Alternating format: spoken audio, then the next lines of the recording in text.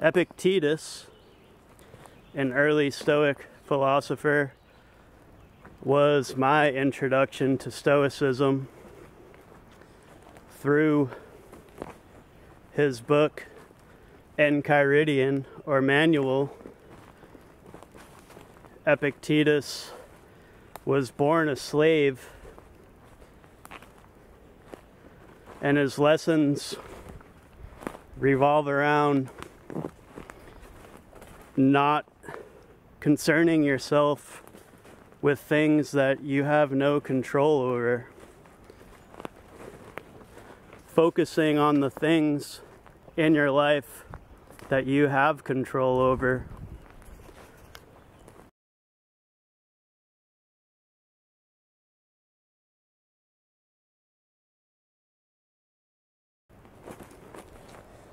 And he wrote the Enchiridion, or the manual to life and living,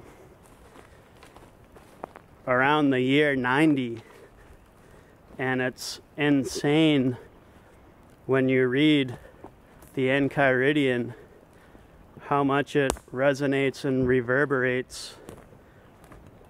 You read the principles and the fragments, and you relate with them, and it reminds you of friends and family, past acquaintances.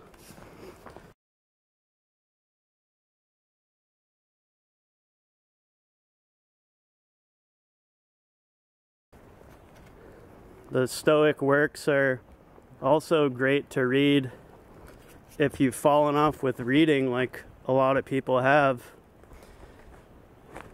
You've likely forgotten how to read. Like, you can read words and stuff, but a lot of us that are suffering from cell phone addiction sadly no longer have the attention span to read.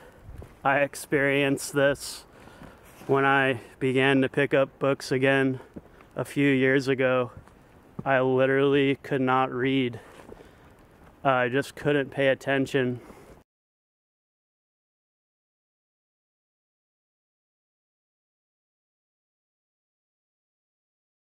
So Stoicism and a lot of the Stoic books are written in fragments, and they're short.